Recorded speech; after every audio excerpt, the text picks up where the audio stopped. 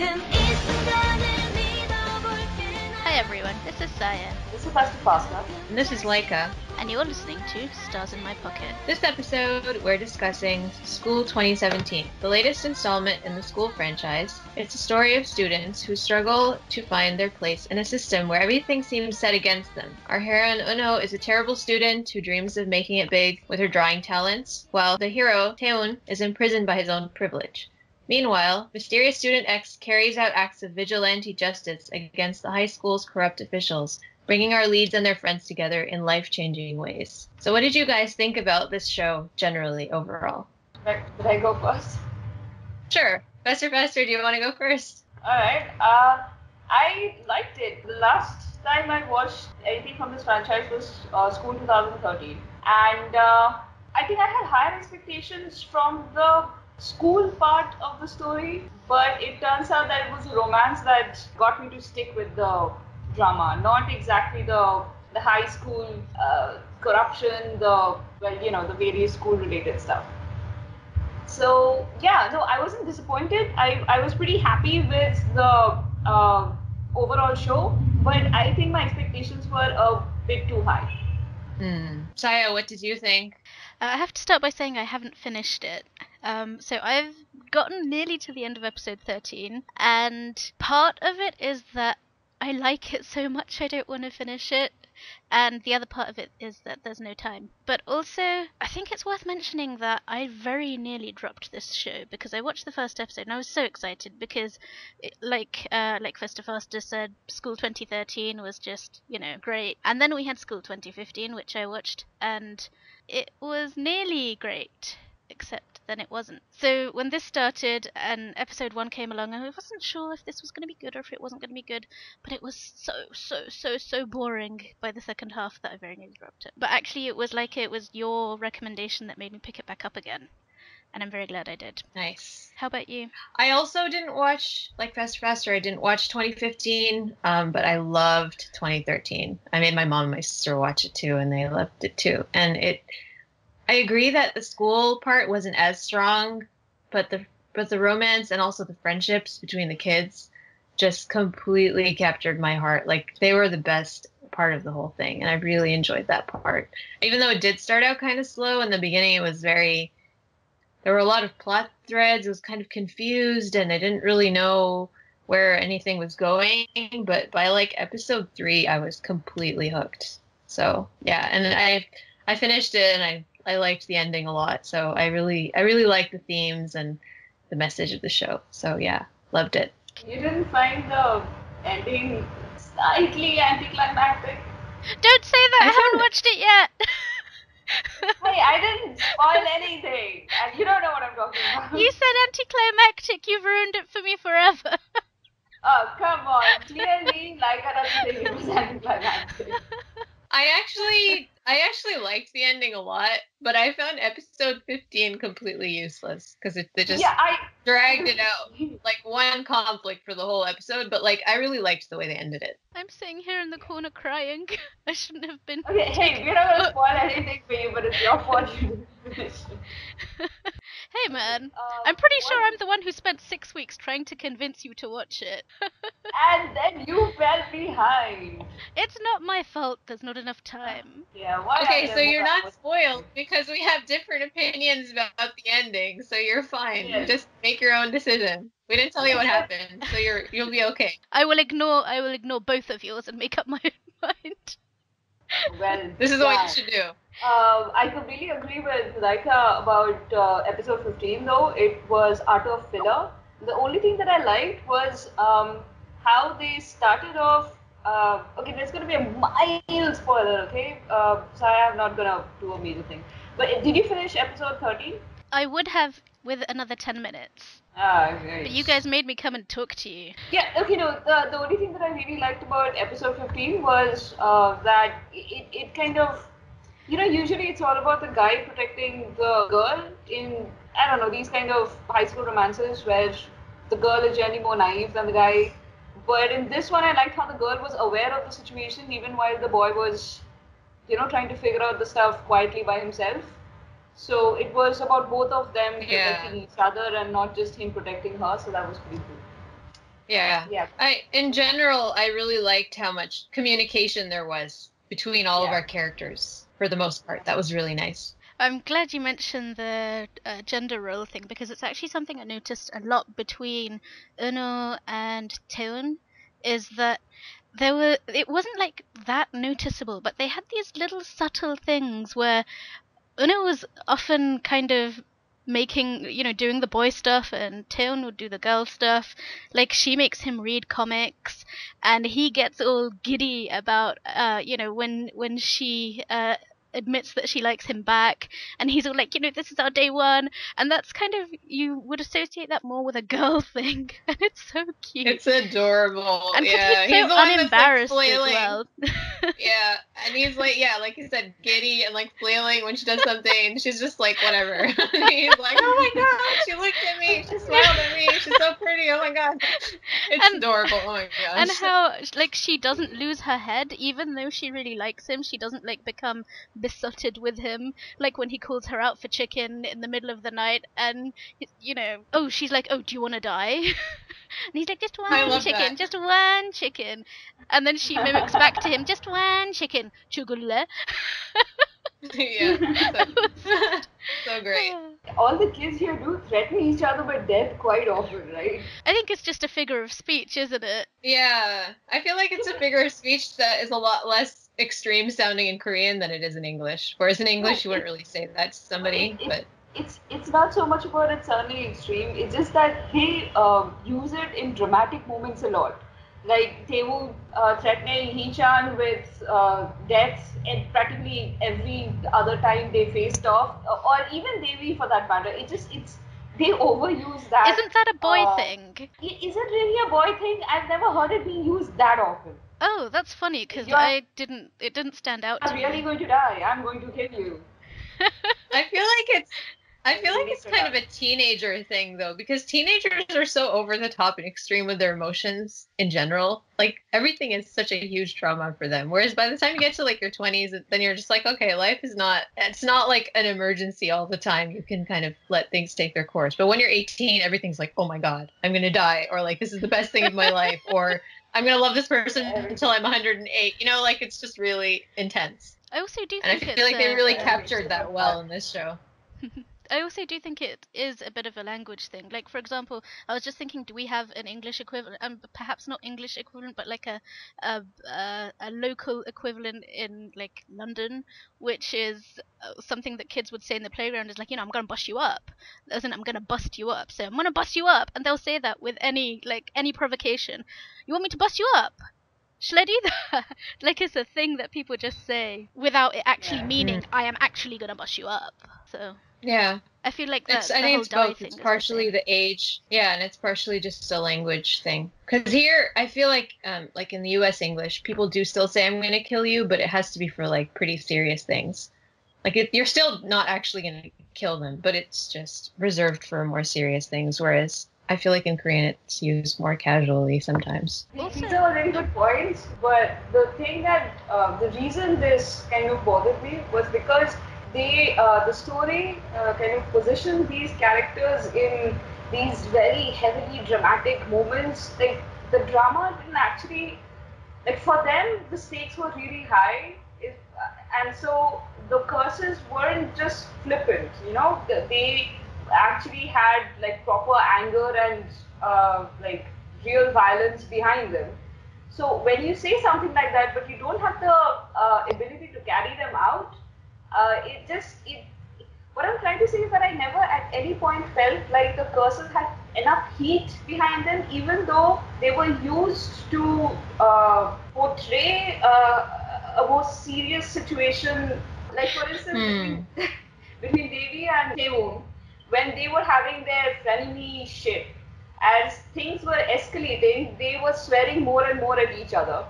And even though the drama behind I wasn't too invested in their history, and their romance didn't make much sense to me. It didn't have enough feeling behind it to actually explain all of that swearing. It felt like they were overcompensating with the swearing because there wasn't actual heat behind their anger. Oh, I didn't feel that way. I thought that one, the limitations of public TV is you can't swear, but also I think it's a youth thing that the words are the best that you've got when you can't use your fists, so you summon up all of your energy into throwing those curses out. And I did feel animosity in it, and you're saying that you didn't feel the animosity. Especially when you compare it with School 2013. Okay, I think School 2013 is a totally different level. Like it's However, just something different. Wasn't this bromance a paler version of what they had between Go Nam-soon and Park Hyun-soo? Yeah, I would agree with that. Yeah, I agree that the bromance does not in any way compare with the School 2013 bromance, which was like epic on so many levels, and you understood like everything about that relationship and why it broke up and why they were so heartbroken, and I cried so much for them. But I feel like the main relationship in School 2017 is actually the one between Taehoon and Eunho, whereas in 2013 it was between the two guys, you know? So they tried too hard to push the romance forward, and it just wasn't working. So finally, they just gave up and went into what actually worked, which was and Hyun Tae-won's relationship, which was amazing. It was perfect. It was a glittery and sparkly and awesome first love. It's my favorite high school thing since Reply 1997. That was golden, and this is right after that. I kind of feel what you're saying, festerfaster, about it not really feeling it, but I feel like part of the reason is also because they spent too long fighting with each other and hating each other, and it was so intense and vicious that by the time they reconciled, we didn't have enough of like, I don't know, like we didn't get to see what actually they loved about each other and what worked in their friendship, because all we saw were like a few flashbacks of them being with their friend who died. Like it wasn't there wasn't enough of that to give the reconciliation like enough weight. Even though I liked it, it worked for me, but I know what you mean, like it could have been done better. Yeah. I actually found their reconciliation less not less convincing, but let's go with less convincing. So their fight and their animosity was more believable to me than the period after they had reconciled. Like their friendness to each other wasn't like it didn't have quite that same quality of warmth and friendship. But also I think that perhaps is a natural result of, I think their friendship couldn't go back to the way it used to be because too much had changed between them. And because Taehoon was, putting his emotional energy into his relationship with Eunho, and because, Taehoon was being, like, he was focused on getting, his grades and all of that. So, although they had reconciled, their friendship necessarily didn't return to the old friendship. It just became something new. Because there's still a lot of pain between them. Like, I think you can feel that, but they kind of accept each other now. Yeah. I think you're giving them way too much credit. I don't think they put that level of thought into this. Maybe I am, but also I think I have an investment in Jang Dong-Yoon because I watched Solomon's Perjury, which I don't know if either of you watched. Oh, but no, I didn't watch that. And I loved that show so much. And Jang Dong-Yoon plays a really great character in that show. So I like have this affection. Like whenever he comes on screen, I'm paying more attention to him. Like he's more on my radar than some of the other characters. And for example, also in Solomon's Perjury, we had what was his name? Se-Jeong, who was again a really adorable character in Solomon's Perjury, and he's practically nobody in this show. He's the guitar guy, the one who makes friends with Sarang. But that's why I'm watching him. I'm watching him, and he's on screen. I'm expecting him to have something more. Like in the beginning, I thought he was X, because you're not gonna just cast him to look pretty, right? He can act, he can do stuff. So when it turned out that he kind of was just there to look pretty, I was a bit sad. Like, oh, So-Ji-hoon, play a bigger role. I think initially he was kind of placed there as a red herring because he was so prominent. I did think he was excellent. You remember when Yunho runs up to the roof and he just emerges from behind the chairs? Yeah. that was definitely a red herring. They were trying to sort of like be like, ha, so possible that it's him. And then of course, X comes out of that hidden room in the back. So yeah. But about Song Tae-hee, I have to say, while I wasn't sold on the romance, I loved his character. Like his arc as this guy who's desperately trying to make it into the university of his choice, and he doesn't have parental support or any of the privileges that rich kids like Kim Hee-chan have. I loved his arc. I loved his, him regaining his self-respect. I thought Song Tae-hee was one of the only characters in the show who had a complete arc that way. Everybody else pretty much remained the same. They began as a good person, ended as a good person, or aside from one particular character, like amongst the adults, everybody else pretty much stayed the same. Whereas Song Tae-hee had a proper character arc. He properly matured. I really like that.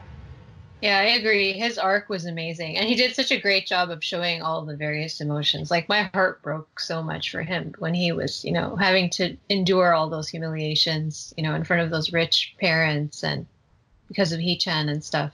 And it was really nice to see him come into his own. That was wonderful. I was actually really surprised when we first find out that he's not a rich kid, because of the way he was, I assumed he was one of them. So, when they revealed his actual origins, I was like, oh. No, but that's what made him so impressive, right? That he made it to the top without any of the help that all of the other rich kids were getting. Like Kim Hee-chan could not have been second in class without his help. All the other rich kids were getting tuitions, and I really like that one moment when who was leaving one of the academies because she could no longer afford the thing. She was leaving because she couldn't afford it, and here were these two girls who were walking in complaining about their parents forcing them to attend the academy. I thought that was really that was really. That's quite a powerful contrast. Yeah, I think the show does a really good job of just showing how the system is stacked against somebody who doesn't have the money to be able to attend all these, private tutoring, and to have the money to have parents who will put all this extra, investment into your education that you need to make your resume look good for college. And it just showed how it's kind of hopeless. Like in the beginning, especially for Ono, it's kind of a hopeless, and even for somebody who has a lot of grades like Daewee, because he doesn't have those specs, I don't know how realistic of a portrayal that is, but it seems to be similar to what students have to go through, and that was really heartbreaking to see. And you could really feel their desperation and why they would go to such lengths, to pursue their dreams. The thing I wanted to say was that that's a direct contrast with Hee-chan, who there was that part when he was in the car with his mum, and she was just pressurizing him more and more, and he explodes. He doesn't even explode, because kids like him don't explode. He just says, he imploded. Did he? Or maybe he did. I don't remember. He shut down completely, right? He finally became what his mom wanted, but not really, because the logical. Yeah. Although maybe you're talking about a point that I haven't got to yet. The logical end result of that kind of parenting. Maybe you're like the beginning of a sociopath life. Oh, that's true. No, we're talking about the same moment. Yeah, I'm talking. We're talking about the same moment. The point where he says, let me breathe, and he's suffocating under the weight of that, whereas the others have this quite free relationship where they're actually able to breathe in their relationships with their parents.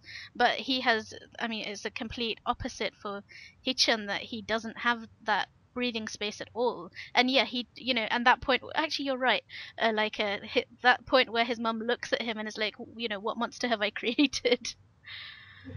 So. It kind of reminds me a little bit, because I watched Sassy Go-Go 3 weeks ago. It really reminds me of Chae Soo-bin's character. Yeah. Although she gets a redemption arc. So but the way that her mom parented her throughout this, you can see the end result of the way she's raised her, and how she basically nearly breaks down. Whereas Hee-chan doesn't have that same kind of breakdown, but you can see that his mom basically made him that way. Although she doesn't seem repentant. But... They're products. Right. They're not even people. Absolutely. They're products of their parents' manufacture, which is quite frightening. Okay, so what do you guys think about the teachers? Before we mention the main teachers, can we mention the hilariously subversive PE teacher? Every time he opened his mouth, it cracked up. And he's, of course, that, I can't remember the actor's name, but he's in everything. And he's always... I love that actor. Mr. Hope is awesome. And So he I'm has just- this dry way of delivering lines. It's... Yeah. He's the best. Yeah, I first noticed him in Pinocchio. He was probably my favorite thing about that show. Yeah, He's the best. he was also in I Circle remember- before this, I think. Yeah, and also Beautiful Mind. He really stood out in that one. He has this way of taking some quite sort of spiky characters, and he makes them quite endearing. And sometimes, you know, the side characters are the ones that make the show just that much better to watch. And yeah, he's Yeah. one of them. Absolutely. And the other guy, oh gosh, the vice principal guy, again, who is in everything, who also always plays these really extreme characters. Like, Park Chung-min. Yeah. you're right, him. Yeah, He he's was very really funny. funny too. Yeah, and I liked how straight-faced he was, which was a direct contrast to the principal's overblown character. It was good. I mean, their dynamic was pretty good. So there's a romance that I could root for. Yeah, Would and you also, call that a like, I bromance? just loved how the vice principal was always, he was always, like, subtly throwing shade on the principal, and, like, half the time it would just go over the principal's head, and other times he would get really offended, but he wouldn't be able to do anything. That was funny. Or you got the feeling that he couldn't quite pinpoint what just happened, but he was like, pretty sure something like insulting just happened to me, but I'm not actually smart enough to figure out exactly what it was, but something's wrong. So, like, again, I'm bringing in School 2013 because that's my school reference point. And also because it just, they left, or at least they drew in so many similarities with the type of characters they cast. Like, the teacher Shim, was obviously Jung Nara's character, right? That's so true. Right, and Yeah. Daniel Choi's character was probably supposed to be the police lady. I don't know what police, some officer. I don't Suji. actually know who she was in this. Suji Sim, thing, she like- was, yes, on her. Yeah. I'll talk about her in a second. Somehow she was employed by a school, but she was a police officer. I'm not entirely sure what her job was. I think she was really sent didn't to the like her. school to, she was sent to the school to catch X, basically, and it was Taewon's dad who basically hired her because he was friends with the police chief, I think, who was her boss. So I don't know who was paying her salary, but That's what I initially thought, but the way they were talking about her assignment, it kind of sounded like being assigned to schools is something that is not out of the normal. So and she was being addressed as a teacher by the students. So yeah, that was weird. Yeah, that was, and then she remained assigned to the school in the end. She was doing PE. Yeah, I didn't really understand why that was able to happen. Her character didn't make a lot of sense. Like, I liked her backstory and stuff, but it wasn't a strong character, especially if you set it up as a parallel to Daniel Choi, who was amazing in School 2013. It kind of pales in comparison. Yeah. Wait, she had a backstory? What was it? Oh, she was supposed to be a rebel in school. Yeah, she had the common background with the delinquent, and she had the redemption arc, Yeah. It wasn't too memorable. It wasn't, and it was partly that it was written in very broad strokes, and it was partly that, like, that actress doesn't have the charisma to pull off a former delinquent turned police officer. She just looks like an idol, which is what she is.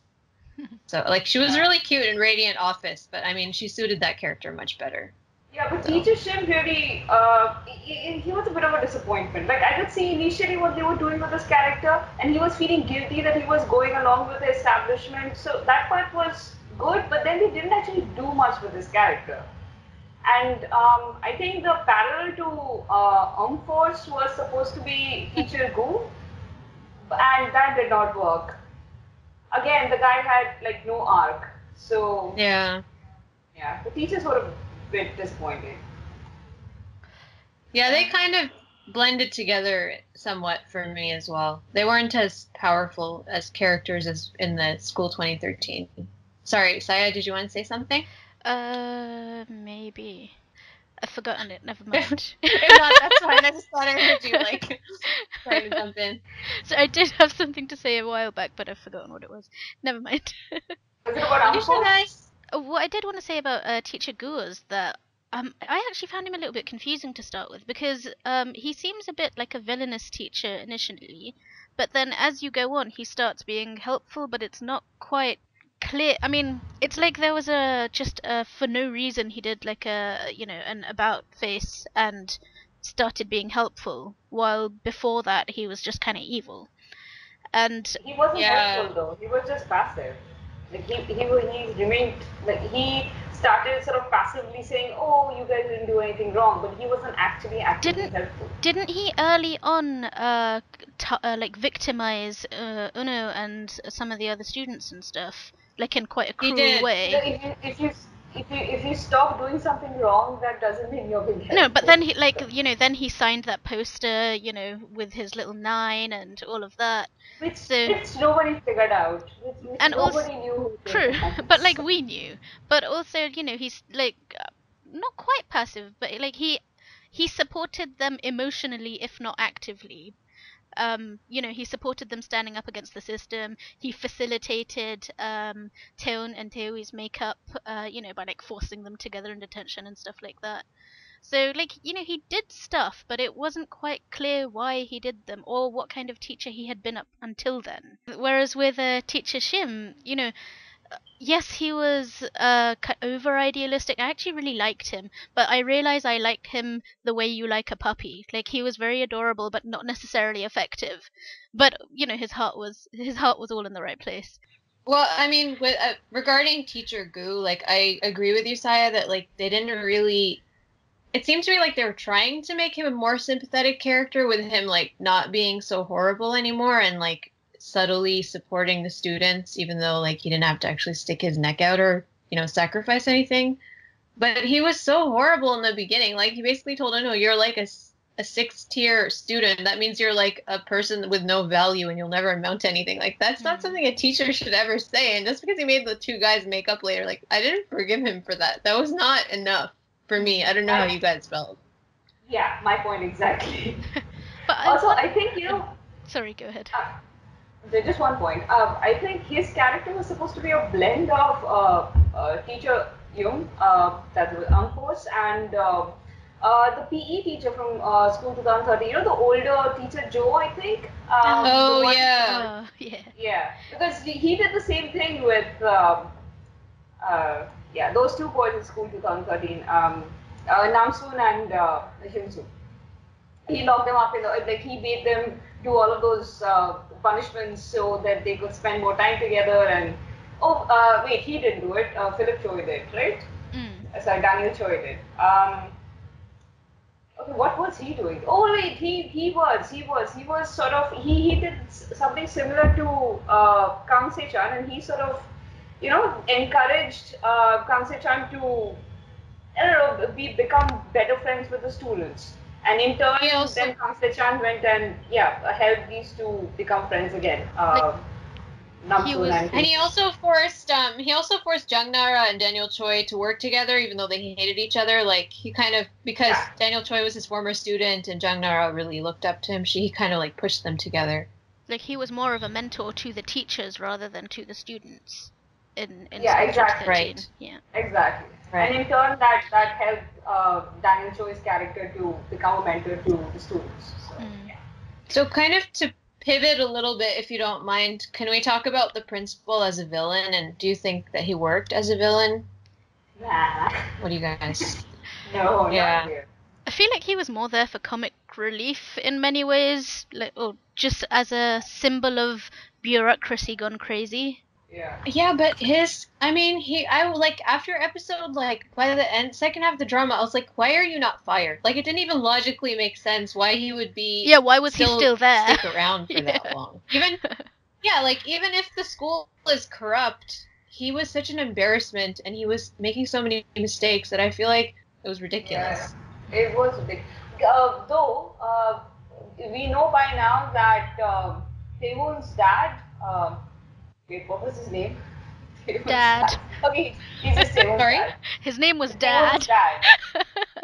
So we know by now that Taewon's dad is a pretty corrupt individual, right? And the principal obviously was in on it, like the expired food and all of that. Obviously, both the chairman and the principal know about it. So if you try to fire this guy, he can, I don't know, retaliate by complaining to the education office, for instance. Yeah, I Maybe guess that's why true. he was suspended and not fired. I feel That's like true. he's not, the principal didn't have enough gumption to use what he knew in a way that could actually, make real changes or just to hurt someone. Like he's the kind of person who hurts you by his flailing, not because he's aimed a shot at you. That's true. Although I feel like it was a little bit too much of a caricature, and it would have worked better if it was less of one, just because our student characters were so fully realized and interesting and lovable, and it would be nice if the villain was a little bit more fleshed out too. I know he wasn't the only villain, but he was the one that they interacted with the most. Did you guys have you both watched Se-Jeong? I think you Yeah, have, right? of course. Do you remember Yes. Do you remember the principal in that? How do you think the two principals compare? She was She scarier. was properly, yeah, she was scarier, and she, the stuff that she did actually had an impact on the student's life in like, in a really harsh way. So, but this guy, he was so out and out corrupt, whereas she was a little more subtle in her machinations. So, Yeah. yeah. I know it made sense that like she was able to keep outsmarting the students, and she used her power in a really intelligent way. Whereas this principal, you're just like how like he's just like forcing his will on everybody. At some point, you have to become a little sneakier if you want to stay in a position like that. Even if you do have blackmail material on everybody. I'm on episode 13 right now, like I said at the beginning, and one of the things that really strikes me about the expired food thing is, for some reason, doing the wrong thing is easier than doing the right thing. Like, okay, so they've been discovered with the expired food stuff. You would think at that point you'd be like, okay, let's stop with the expired food. Instead of doing that, the principal is all about blackmailing the students with good food, and it's like, isn't that more trouble and potentially more expense than just doing things by the book? I find that really odd. And that was the one. Like I don't want to really go into too much detail because I don't think you've reached the point where it's like resolved that plot thread, but that was the one where I was just not, it didn't make sense to me how they dealt with the story from the teacher's side or from even like X and the student side, and like how they resolved it didn't make sense to me. It didn't seem consistent with the rest of the show, but I don't want to like go into more detail just in case. I feel bad that I you don't want to can't spoil go into anything. more detail. Shall I take off my headphones and then you can go into detail and tell me when I can come back? Seriously, I'm fine with this. Sure, if you don't. Yeah. I'm taking off my headphones. Tell me in the IM box when I can come back. Okay. Yeah, I basically just thought that they, like Saya said, it was ridiculous how they were still trying to cover it up even when it was exposed. But then on the student side, I didn't understand why that threat against Sarang and her mom worked when they could have just easily reported it to the media. Like, why were they just using it as a threat? They should have just reported it to the media and the Board of Education in the first place and got something done. I don't understand why they were trying to like continue to do things as X and just get themselves in more trouble, knowing that they're getting closer and closer to being discovered and possibly expelled. There was such an easy solution that they didn't use. That didn't make sense to me at all. I don't know how you felt about that, Festerfaster. I have 2 points on this. The first one is that I think we know by the end of the show that Taewon doesn't want her dad. Taewon didn't want his dad to be exposed to the media, to the outside world. He really didn't want his dad to suffer, and his dad was obviously hand in glove about this expired food stuff. He wanted the school to resolve it himself. So, maybe that's why X was doing stuff inside the school instead of just reaching out and, getting help from education board and stuff. But the thing that really bothered me was, how was the chairman of the school, Taewon's dad, letting his own son eat expired food? That that made Yeah. no sense to me. What Same here. Once the rich kids found out how, like, if every small thing got them to tattle to their parents, who came sort of in force to confront the principal and the chairman, but expired food was okay with their parents. Yeah, that was ridiculous. Yeah, it was just the logic fails were too many in that one. I agree with your points. I feel like they also used those story points because this drama only had enough story for 14 episodes and they needed to fill another, hour and a half or whatever. And that's probably why we got episode 15 the way we did too. It was just dragged out. Yeah. So, No, yeah. Should we tell Saya to come back? Yeah, let's. I'm back. Hi. I wanted to say this when we were talking about teachers, but then we moved on.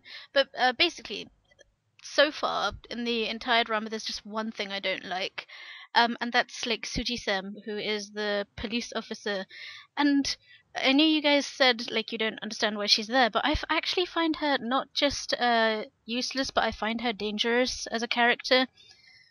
Like, she's always harping on about law and order, and I don't know how true it is to the Korean school system about having a police person on campus, but she, like, her entire mentality and mindset is so inappropriate and wrong for the context that, like, as a character, she just makes me more angry than almost anyone else, more angry than the principal, more angry than all of the various corrupt people around, because like she understands like the role of, well, perhaps she doesn't understand, but like she's closer to the students, like she understands their mindset, she understands what they're thinking, but that, rather than that making her sympathetic, it makes her really like she views them in a kind of a criminal context, and that's not helpful.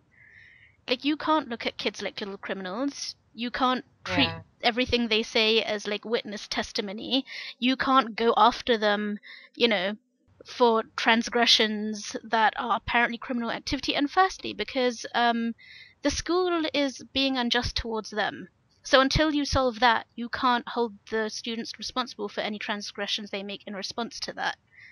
And it's just one of those things that makes me so furious every time she's on screen. And like, I couldn't even remember her name half the time. I kept calling her Jenny because that was her character name in God's Gift 14 Days, which is the last thing I saw her in. I agree with all your points, and I think they could have done something really interesting by bringing her in that way, and then kind of, because like your point about how you can't treat kids like criminals, like Teacher Shim says that, but like they never really get to the end resolution of that, point where her, like, she never really understands his point about that. She's just like, at a certain point they just fall in love and then everything's okay, but like she never really comes to realize that there's I mean, whatever, it was cute, but like I would have wanted her to actually, come to the point of understanding why it's problematic to, treat children like criminals and enforce the rules when the rules are being unjustly enforced, but there isn't really, like, they could have done something very interesting, but they didn't go there, and that was disappointing. Right, and like, go ahead. I didn't see any conclusion to the romance, although, I've seen the start of it. I really resented Teacher Shim, liking her, in a romantic way, because to me she was the enemy within, and you can't fall for the enemy. So that was just wrong, Teacher Shim. Why did you do that? But he just loves everyone. He's a puppy that just loves everyone. It's true. It's sad. I really like I feel sad for him. This was sort of felt like he was falling in love with someone who could potentially abuse his affection. They were like diametrically opposite when it came to personal philosophies. Also, she plows over him all the time. Yeah, she does, and it's not in a way that can be negotiated in a relationship. Yeah, they had a weird dynamic. Yeah. Okay, so I want to talk about the friends, like around Rayuno and Hyun-Tae-moon. Let's talk about their friends. Yes. Yay, let's talk about the friends. Faster, go ahead. You guys want to talk about Oh-sarang? Just the thing about Oh-sarang's character is that her wanting to be a civil servant because, and her being very sure about her goals, that she wants to give her mother a comfortable life, and she's very cheerful about it. That she wants to become a civil servant, she's going to get a job out of school, and she won't enjoy college life like all her friends want to. And she is very positive about that entire thing until, her mom repeatedly tells her, give that up, go to a college, enjoy that life, don't live in a way that, makes you responsible for me before you're even an adult. That was a nice and poignant relationship, but again, it didn't actually go anywhere. I feel like they had a lot of really good ideas for like other storylines apart from the main one, and they kind of couldn't carry them all the way to their conclusion, which was unfortunate. Exactly. They started off strong and then kind of petered off, like without actually reaching a conclusion. It was really nice to see Taewon surrounded by friends, because he was such a loner in the beginning, and Rhino says towards the end, it was just nice seeing him be an 18-year-old boy with a group of friends. And we see a lot of glimpses of that towards the end. So if that was the main arc of the story about Taewon finally becoming a schoolboy instead of this sort of grim loner with his sad backstory and this, I don't know, lonely, painful heart, it was that did it really well. I agree with both of you about how wonderful it was to see that friendship group develop and get bigger one person at a time as well. Because, first you start off with just Uno, and then she makes friends with Taehoon, and then, that circle expands. And as it does that, at the same time, you see Sarang being left outside of that because she was almost the last person to be brought into the circle, right? So, I was watching that and, I was, feeling a twinge for Sarang because you can understand her loneliness watching her friend, her best friend, moving further away from her, and also watching her best friend make all of these other friends while she's still alone. So, I felt a pang when I saw that. And again, I don't know how this concludes, but I'm at this point where, I think things are about to get really serious for Sarang. And I really like her. She's so cute. Yeah, she's it's a really relatable arc in their friendship because you can tell they've just been stuck together probably since grade school, and this is the first time that they're really having a conflict or any kind of distance in their relationship, and it's hard to watch. And it's like we've been through that. I know I've been through that with my own friends. That was really well done. I think agree. more because it's not even conflict. Like if it's conflict, there's this potential for resolution which is much more immediate. But because it was just distance is harder to breach. So it's kind of like the resolution here is almost harder because the further you become away from someone, the harder it is to become close to them. So without going into how things were resolved between Sarang and I really it's a difficult position that is in, because her friendship with Devon before the romance, it was their friendship that really drew me in, and they became friends in a really adorable way, and you could see the affection between them and how strong it was. And you could see her slowly drifting away from Sarang. That entire thing was done so organically, but you gotta feel for she can't choose. If she is asked to choose between her oldest friend and this guy that she's so close to right now, what does she do? She can't exactly truncate one relationship. So if you're in a position like that where your older best friend is feeling sad because you're drifting away from her, and yet you can't exactly change your feelings about your new friend, what do you do? That's a pretty difficult position to be in. Yeah, I agree. So, for me, that line, I think it's at the end of maybe episode 3 or 4, where I think Uno says, "At 18, anyone can become your friend." It really sums up the way that the drama talks about friendship and about being that age, because it's like you have these two main characters who are so different from each other, and they kind of don't get along, and then they slowly become friends, and they start supporting each other in their dreams and trying to like make each other a better person and keeping each other's secrets, and then they fall in love, and it's just like this really beautiful blossoming of friendship and a relationship between people who basically had nothing in common in the beginning. And it just goes to talk about that possibility of like, even the teacher, he's like, like, you're only 18, your life is not over. Even though a lot of the bad adults in the school are telling them, like, this is just the way the world is, you might as well learn now. Once you get out there, it's just going to be just as corrupt, so just accept it. But the drama is kind of saying, like, no, you're only 18, you still have your whole life, you can still change your life, you can still be the person that you want to be, you can change who you want to be. And I really found that inspiring, and I loved how it played out through the friendships between really different people coming together to form this like friend group that was amazing by the end. So I completely agree with that. And also it reminds me, isn't this what's so appealing about school dramas? Because the whole thing with school is that you're in an environment where you can't choose anything. You can't choose who you're with. You can't choose who your teachers are. You can't choose who you're sitting next to. Like you say, it's a completely disparate group of people who only have an age group in common, being lumped together and sort of being expected to make something of it.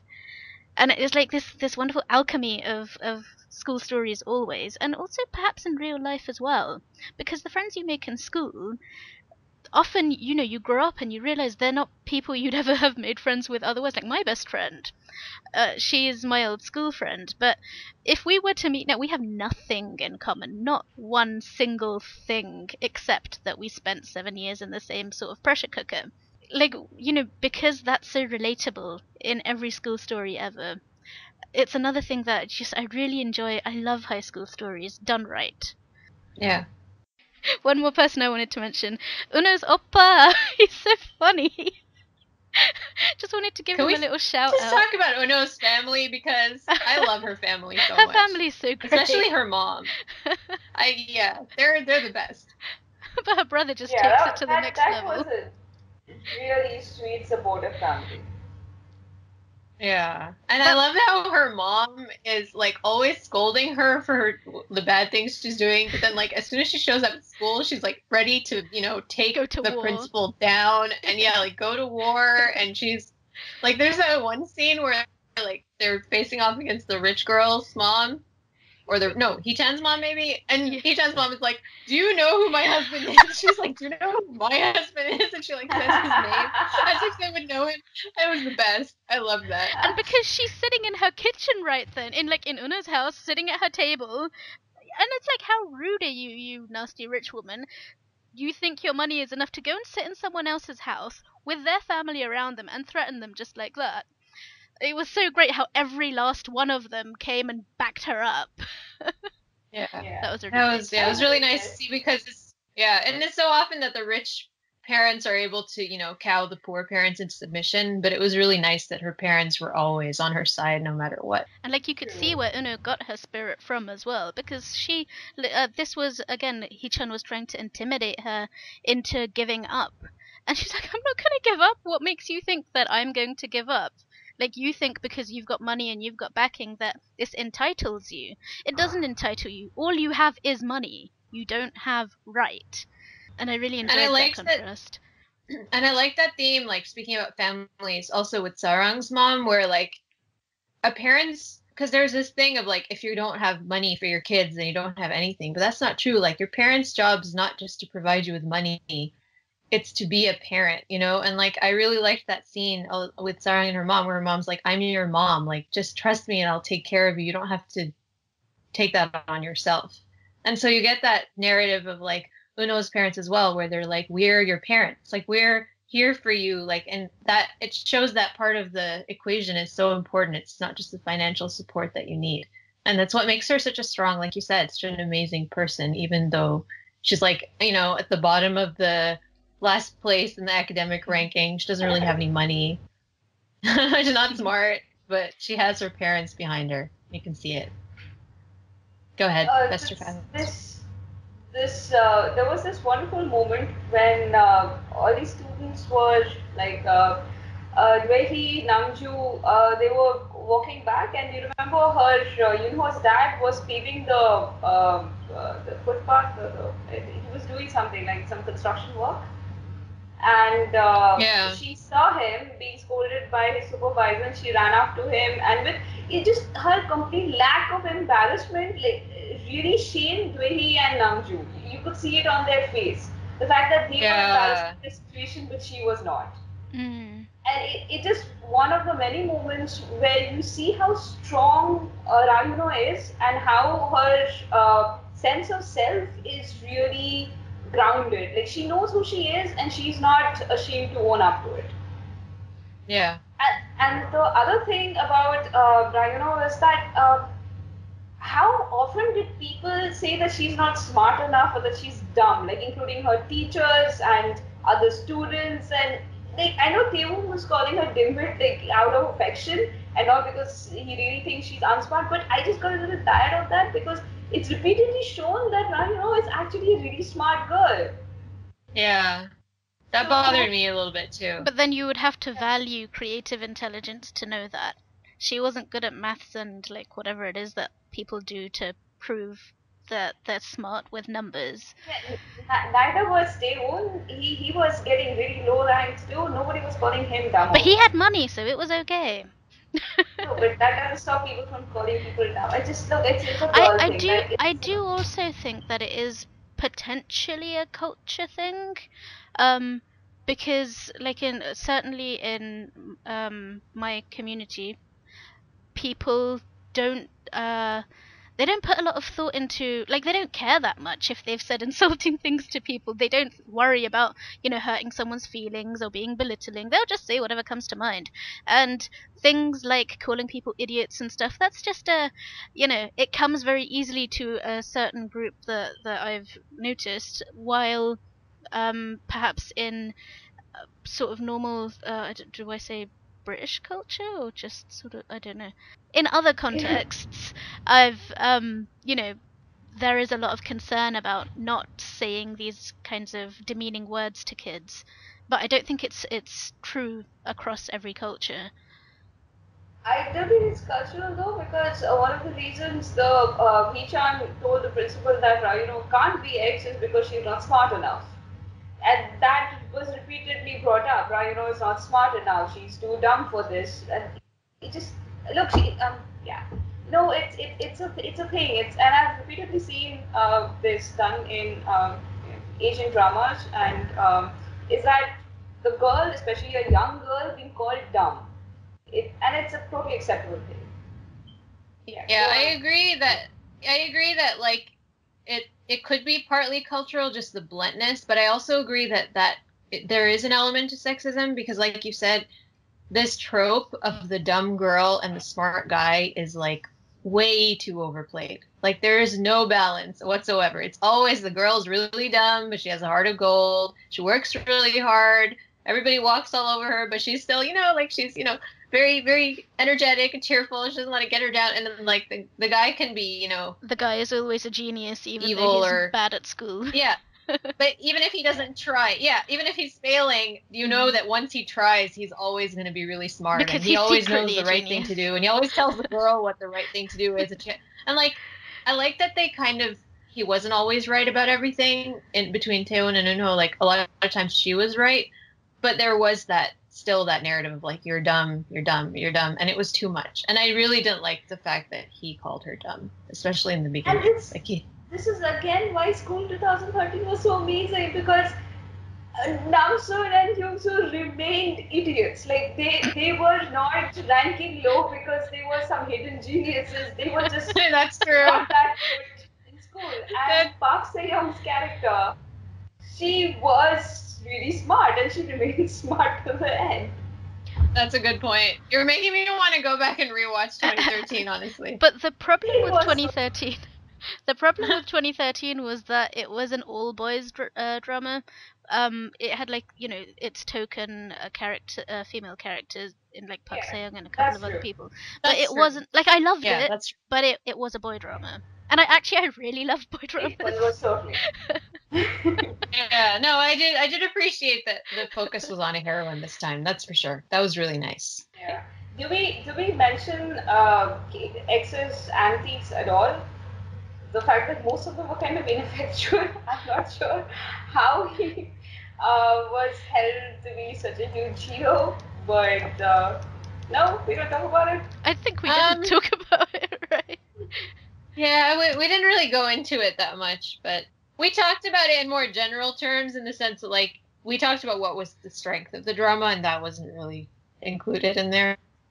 So I guess, Which it probably essentially just means X wasn't the strength.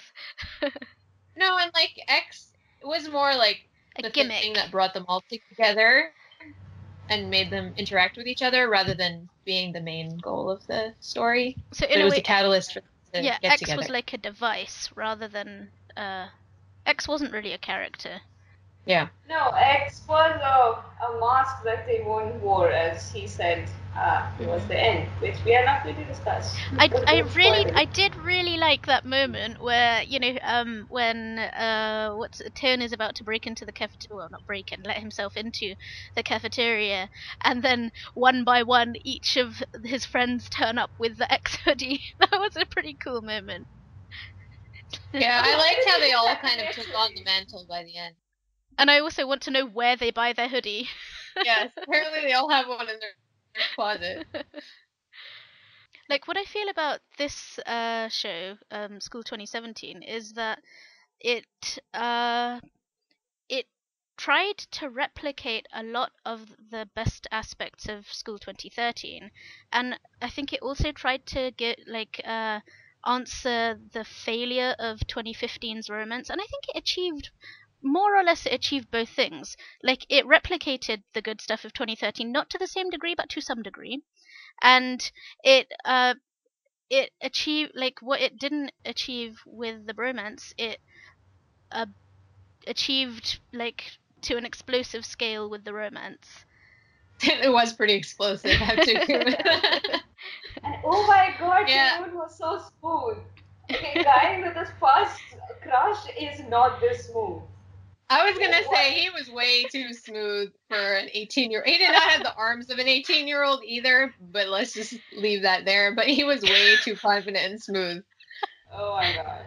But I kind of felt that was part of his package. Like, he had all the lines, but he also, inside he was flailing, and everything that you imagine a girl doing, he was on the inside.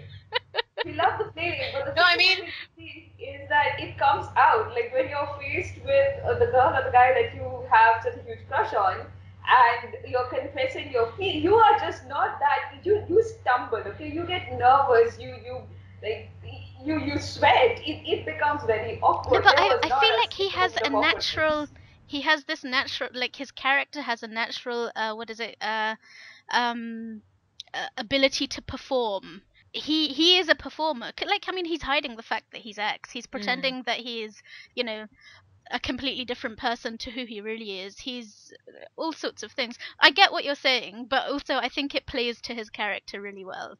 Yeah, I mean, Saya, I get what you're saying, but at the same time, I'm like, he's a perfect K-drama hero, but he's completely unbelievable as absolutely. But that's the joy. Sorry. That's the joy of the dramas, is that you get to see these completely fantastic, line perfect romances that are just imperfect enough for it to actually be somewhat believable and to make you buy it wholeheartedly and not feel like you're just, being fed lines. Like, it feels all real, and that's what's so, like, wonderful about it. Yeah, this is true. Oh, yeah. It's like weightlifting, Fairy. Like, where would you ever find a guy like that? But it was perfect, So.